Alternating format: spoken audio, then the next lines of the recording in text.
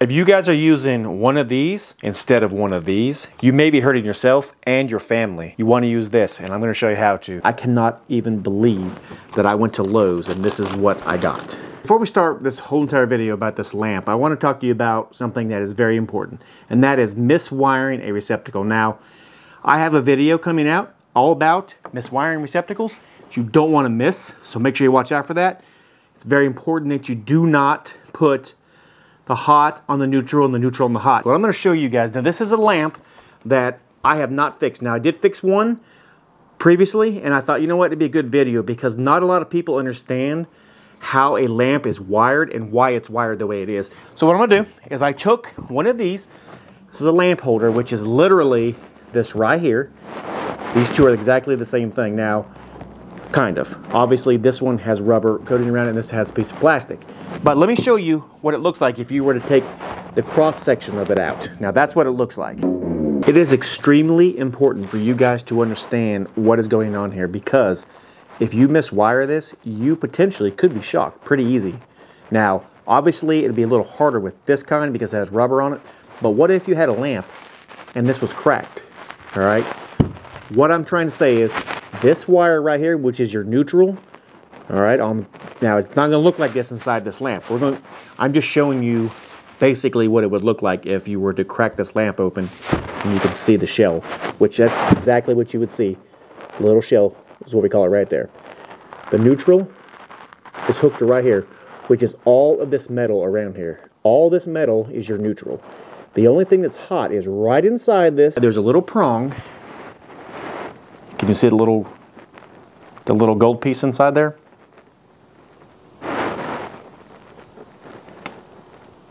If you were to put the hot on the neutral, you potentially would energize this whole entire shell.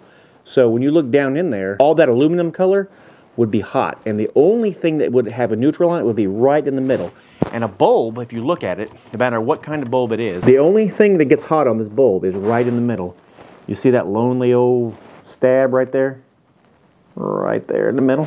That's the only thing that gets hot.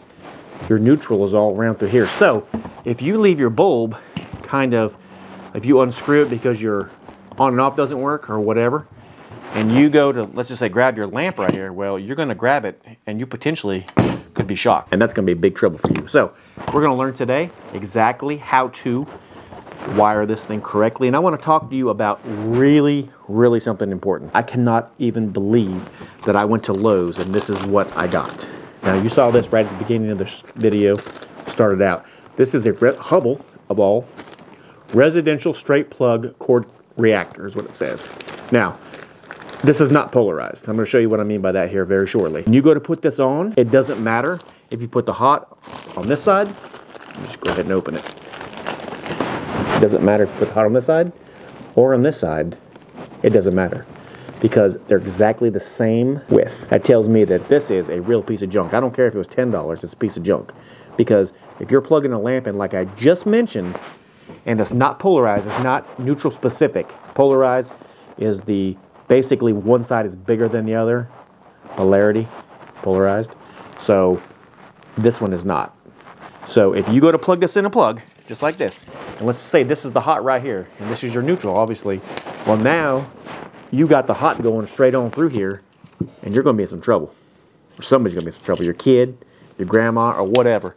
So it's very important to spend a little bit more money and get the polarized plugs. It just makes sense. What I did is the only place I could find was Ace Hardware and Amazon. And Ace Hardware was out, so I got this from Amazon. I'll leave a link down below. Polarized. One side is bigger than the other. We're going to talk a little bit about both of these, and I'm going to show you what I'm talking about. If we look at these two together, now obviously this one's bigger, and they have different ones of these, but you want to make sure that if you're replacing a two-prong extension cord, something like this, or any other extension cord that's only two-prong, that you get a polarized one. Because as you see, this blade is bigger than that blade. Now you probably won't be able to really see super good in this video how the difference is, but I'm going to show you on this plug right here. So, polarized, it will not fit. There's the neutral. It will not fit in this plug. You have to flip it over and put it in the right way. Now, your neutral, right, will be flowing out into your lamp, which will be on this shell right here, not in the middle, because you don't want that to happen. All right, now the next question is, let's say you got this cord right here. How do you know, just by looking at it, what the neutral is? Because what if this cord was cut off? Now this one is polarized, you see, but what if it was cut off? All right, there's a very specific, on all these cords are exactly the same, and I'm going to tell you exactly what to look for. So if neither side was here, or you wanted to make another cord, and you just had a piece of cord with just like this, with nothing on the end of it, if you look at this cord and you don't know, if you look right here, real close, there are ridges on this. Now you probably won't be able to see too good in the camera, but there's ridges on this part of the wire, and on the other side, it's smooth. So the smooth side is always your hot. The rib side is always your neutral. All right. I mean, I don't know if you can see it or not, but if you look at any cord, you can pause this video real quick, go get you a cord, and you can look yourself and see. The same goes for this lamp. We're going to go ahead and we're going to cut this lamp apart, and we're going to show you. But what if you didn't know? So let's say that you get this lamp, all right, and you're not sure. Well, let's go ahead and cut it off and talk about this. Now, this lamp is a piece of junk, so we're going to assume that we're throwing it away, and we are. We're going to get our gloves on. Now, I've got a bunch of stuff here, so don't mind all the stuff. But links will be down below for all these awesome tools that I'm going to show you, and especially this little knife right here. And you want cut-proof gloves because you don't want to get cut. So we're going to cut this out, and I'm going to show you. All right. Now, what if we don't know what the neutral is? Now, if you remember, I just told you guys that the aluminum color on this, on these two, doesn't matter which one you got. There's aluminum inside. This is what it looks like on the inside. And this is what it looks like on the inside with it not cut. So what if you don't know? Let's say your grandma slammed this in the door and it cut the plug off. You really just don't know how to wire it. All right. I'm going to show you an easy way with a meter to figure it out. Now remember what I told you. The ribbed always goes to the neutral. So we know that the neutral is all of this right here. All of this aluminum colored on this shell. All right, same goes for this. We can always ohm it out. And I'm going to show you how to do that. All right, we're going to get this meter right here, and we're going to put it on continuity. I like the one that beeps. So it's this symbol right here, the tip of my knife. It's that symbol right there. It looks like a bunch of sound waves right there at the tip of my knife. All right, and we want to definitely check our meter before we do anything. We want to make sure that the continuity is working. Listen. When we hear that, we know that these leads are working. All right, so let's strip our wires out. Let's put our knife away first so we don't get cut. Let's strip our wires out. All right, we know that this is probably a 16 gauge, and it is. And we'll strip this wire out. All right, now, we know that this is the rib part, so we're going to definitely just double check, and we're going to make sure that that rib does go in here to this neutral. We'll unscrew this, and we'll show you that this right here is the shell, the same kind of shell that is in this light, which is in any kind of light that has one of these holders. All right, so let's do this. All right, let's put our meter. It doesn't matter if it's the black or the red. We'll take the red and we'll put it to this one. We'll see if it beeps through, right? So what I'm doing is I'm holding this and I'm putting my lead right on there and just kind of pinching it on there. All right, it doesn't read through. All right, let's change it out. Let's do the other side. All right, put her here. All right, that's perfect. Now, even if the light, this switch here was off, it would still read through. The neutral always goes through because it's just going right here to the lamp shell. The only thing that would not potentially beep through is right in the middle. You would put it, so make sure I get your frame here. We'll hold it on here. All right, and we'll try the other one. All right, now we'll turn it off. All right, we'll see if it beeps through.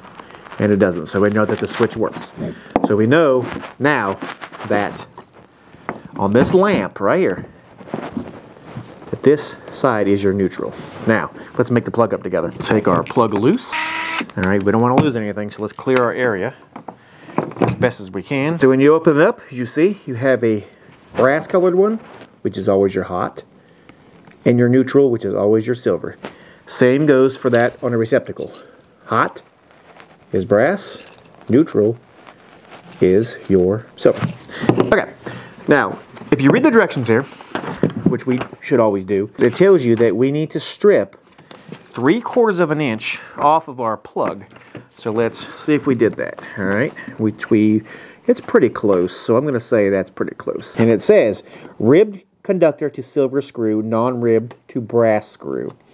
Round cord, white conductor, silver screw, black conductor to brass screw. All right, so we know that that's right.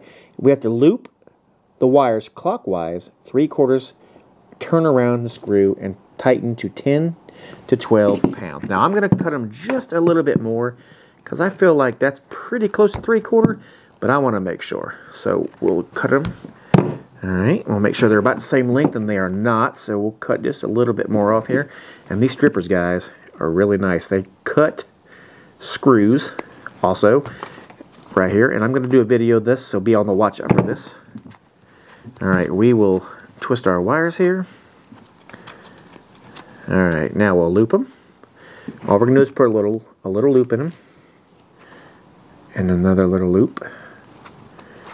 All right, and we're going to do the neutral first, because what I always tell you guys, ground, neutral, hot, correct?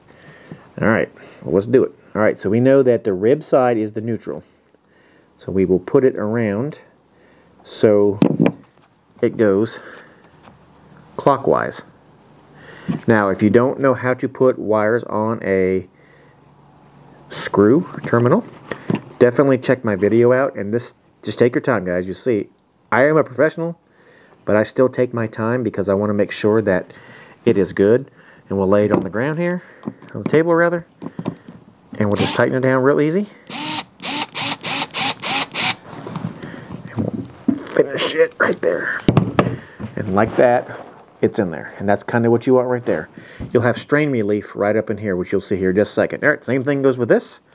We will put it so it is clockwise, and we'll put it behind the screw. I wish this was more like a clamshell. I think it would be just a little bit better, but I didn't make this, and this is about the best option that you got, honestly. Hard to believe, isn't it? All right, we'll tighten her down, and we're tightening her there. And what we'll do is we'll lay these perfectly nice, just like that, and we'll start to tighten them up. They have little channels. I thought it was in the channels when I started doing it, but it was not. But it is now, guys. Hey, we're all learning here together. That's what this channel's about, guys. Alright, there we go. Alright, we'll squeeze it. We'll put our screw back in. It only goes one way. And they do make these in different colors on that link that I have down in the description. So keep that in mind. And there, we are done. And it is perfect. Now we'll plug it in, and we'll see if it works, because we want to make sure, right? But before we do that, let's double check, because it doesn't hurt to double check. And what we're going to do is we're going to take our meter once again on the continuity. All right, make sure our meter works like we did last time. Now we know that this plug is polarized, so this side is the biggest. So if we go to right here to here, it should beep through. We'll put the lead right into the hole of the polarized plug, and we'll. All right, and just for giggles, what we're going to do is we're going to stick it while it's on the neutral, polarized. We're going to make sure it ain't hot, and it's not. See, I'm on the brass. But if I touch the outside, it definitely beeps through. All right, it's continuity. We'll make sure on the hot, we'll flip it over.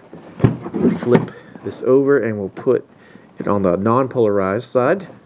We'll make sure. All right, we know that no wires are touching. All right, the switch is off. Switch is on, and it works. All right, perfect. Now, let's give the old 1-2, plug it in, and see what happens. So now what we're going to do is we're going to take our polarized plug we just put on. We're going to put it into the receptacle part of this extension cord. We're going to see if it's hot. All right, let's do it. It only goes one way, right? Let's put it this way, and then going because it's polarized. All right, let's see what happens. We know everything is good and clear. We're going to put the bulb in. And we have power, guys. We know that everything is wired up correctly.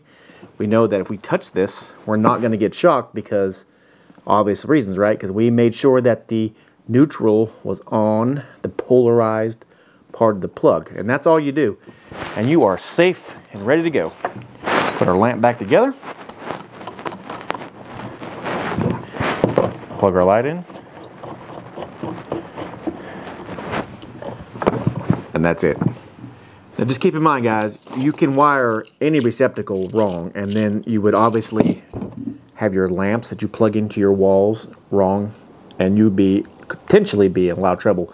If you guys want to watch a video on how to fix a miswired receptacle, you can watch that next. As soon as this video is over with, I'll be a link in a card where you can just click right on and you can watch and you can fix it. Super easy, and I highly recommend that video next. If you guys are having problems in your house, definitely check out that video.